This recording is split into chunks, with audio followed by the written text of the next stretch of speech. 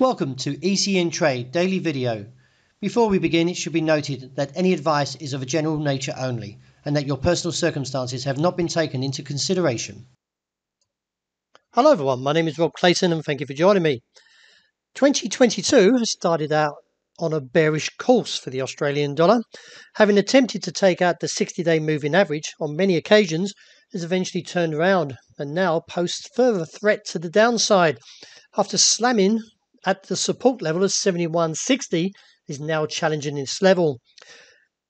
Given from the technical aspect, with the MACD also nearly breaking through the midway point, I feel that this level will be broken and also expose the next target, which is seen at 70.90, and reassess from there, as we could see some profit taking.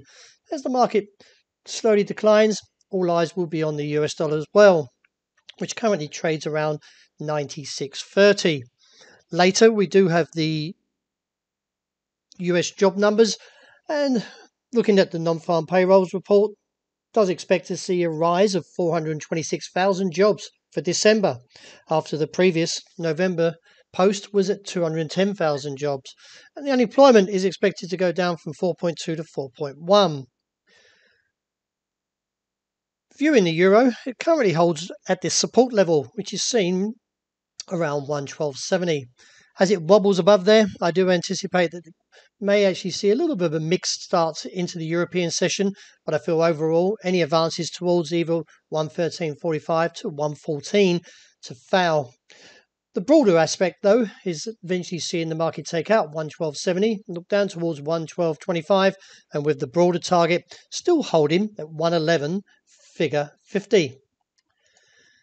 The dollar yen's got a short-term trend which comes in around 115.50 and presently does hold to a slightly weaker outlook into the European session.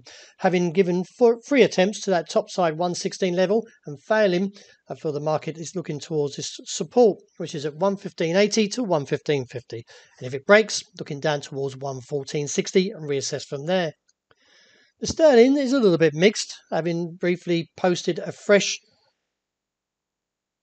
2-month high at above 136, though the technical aspect though is still somewhat buckled and showing a little bit of divergence, and therefore I do anticipate the market will break down eventually and look down towards the region of 134.30 and reassess.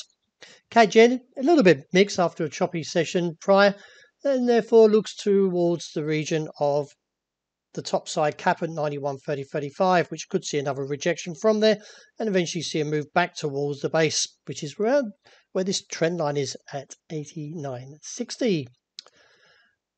Oil and gold were a little bit mixed. Starting with gold though, the market plummeted back towards this level of 1,788, and given from the technical aspect, I feel the market may actually break down further and look towards the region of 1,757 and reassess. And with oil, the market stays to further rebound and looks towards its $80 mark. If we do see a break of this level, then we could see a further squeeze up to the recent highs, which was around October of $83.50-90 area. So do be on your guard of a short squeeze coming through if we break 80. Well, that wraps it for today. Thank you very much for joining me. And as always, look out for the intraday report. I hope you enjoy the rest of the day.